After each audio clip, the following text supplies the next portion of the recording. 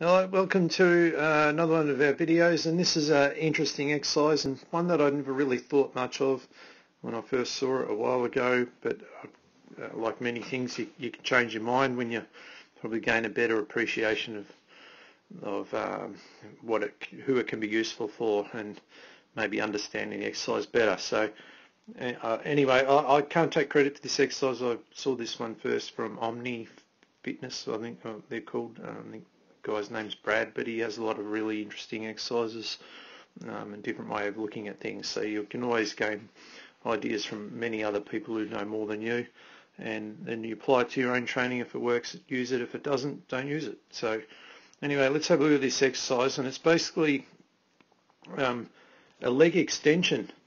So the old leg extension machine, which is a terrible machine for anyone with knee pain, but the movement itself, obviously it's an anatomical movement you can make, so there's something about it you can make it useful, but instead of making it about the quadriceps, you can really turn it into actually more about the glutes and how they interact with aligning the knee joint during knee extension, as opposed to just trying to hammer the quads. So you can see what I'm doing here, and there's quite a few things going on. So firstly, there's two bands that I'm using. So the first one is around my thighs there, and it's just above the knee. So when it's above the knee, it's really trying to force both glutes on both sides, so even the leg that's not moving, it's forcing them to work to activate in this external rotation to keep the band pulled apart. Otherwise, I just go like knock-kneed.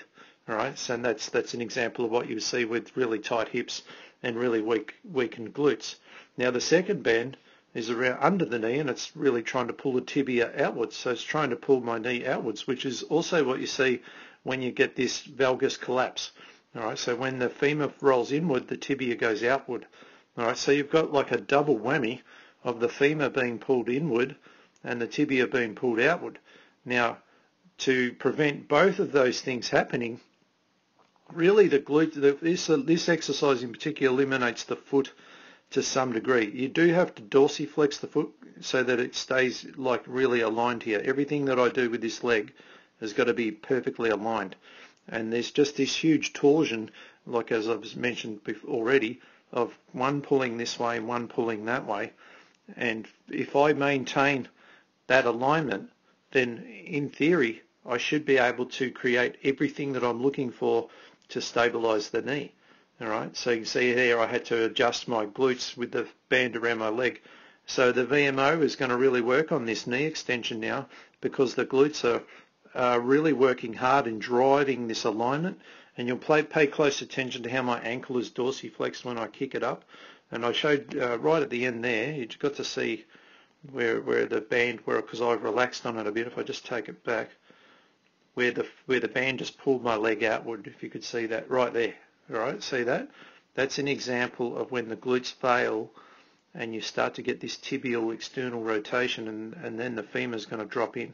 So that's a horrible alignment for the knee to be put in. Now, if I find this a bit easier, and what I'm about to show you here is I just lower the band to a bit lower down my leg. So if I put it in the middle of my calf, it basically, the laws of levers, it makes it a lot harder, because it's got a greater mechanical advantage to pull my leg out to the side, and that's a lot more force for me to pull. And you can see how my ankle has to stay quite dorsiflexed. I can't let it deviate, but that's where there's a little bit of foot stability involved, not quite as much as when you're standing though. Now when I place the band right around the bottom of my ankle, now it's really hard.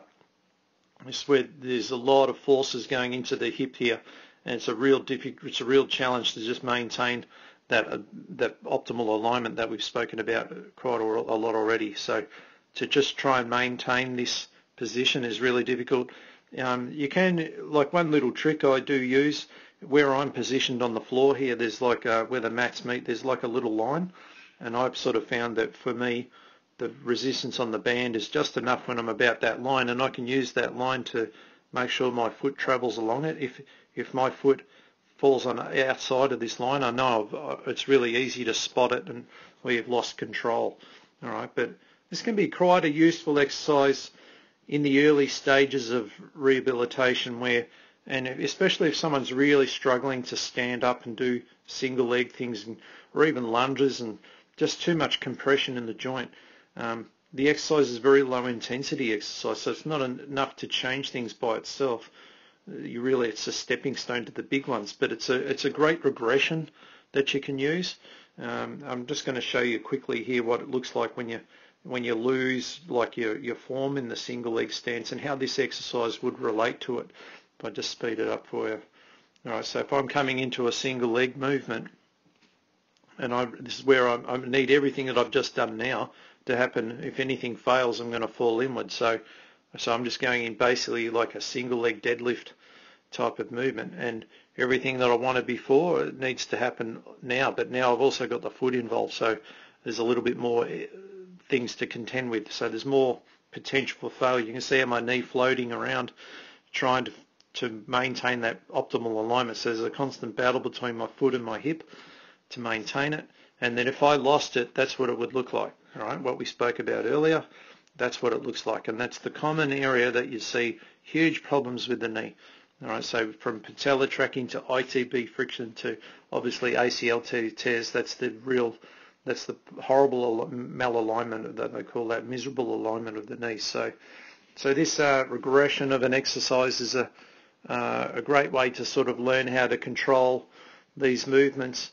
And then obviously a progression again would be to bring the band back into the standing exercise. So basically applying what we did before, but now to the standing version, where it's a lot harder to control balance. Like I said before, the foot is a big part of this now, where on the sitting one it's more or less removed as a component. And this is a great exercise that you can use to, if you're really struggling with getting the hip control with the knees and all the standing movements, which are the best ones, too difficult, this is where you can regress back to, so you can regain control.